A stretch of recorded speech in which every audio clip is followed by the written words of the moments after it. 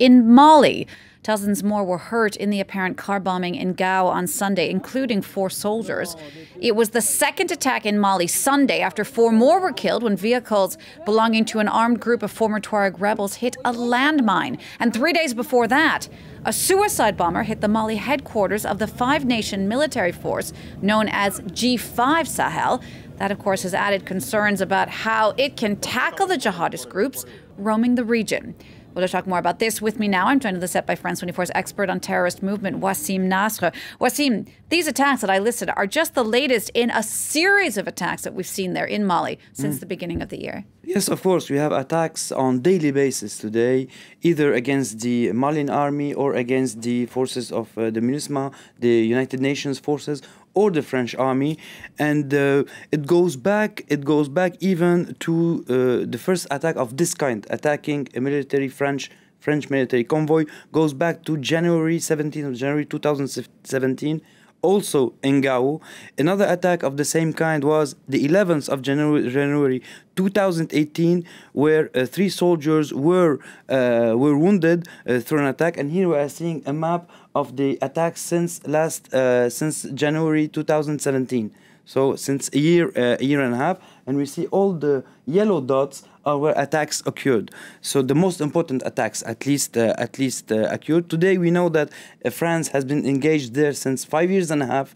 Today France has more than 4,000 soldiers on the Sahel region, and we have France also lost 22 soldiers on the operations there, and of them 17 who were killed in hostile attacks, because others were killed in like kind of accidents. And the 2 latest military killed were back in February, where also a colonel of the army was also wounded severely.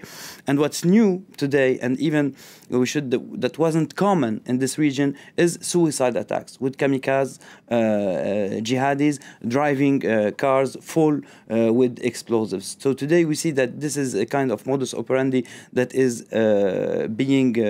getting into the normal as a modus operandi in Mali or in the Sahel region, which wasn't the case till maybe a year ago. And this goes because today we see that many groups in the Sahel are creating coalitions in order to attack especially the French army, knowing that today there's the meeting in Nouakchott, and many of those attacks were like attacks on anniversary dates. The anniversary of the first French operation, like Serval, which goes to 11th of January 2013, meetings, the attacks that occurred also in response to French operations, for example, in the Menaka region or in northern Mali. Wassim, what more do we know about who specifically is behind these attacks? We have 2 main groups. Okay, we can put them under the banner of Al-Qaeda and the Islamic State. The most important group is called Jama'at Nusrat al-Islam wal-Muslimin, which was composed on April 2017 with many figures like Katibat Masina of Muhammad Kufa, and Yahya Abu al-Humam of Al-Qaeda and the Islamic Maghreb, Iyad Ghali from Ansar Din, who is the head today of this formation, and Hassan al-Ansari from Mirabitoun, who's the spokesperson of Belmokhtar, who was said to be killed, but many sources, some of my sources are telling me that no, he is still alive, which is to be taken into consideration. And the new thing about this coalition is that they succeeded in putting someone very political. Iyad Ghali is someone very political and someone very respected in the region. He's from a Tuareg origin, and at one moment he was even like the spokesperson of the Tuareg regarding France and other countries. So they have many cards to play.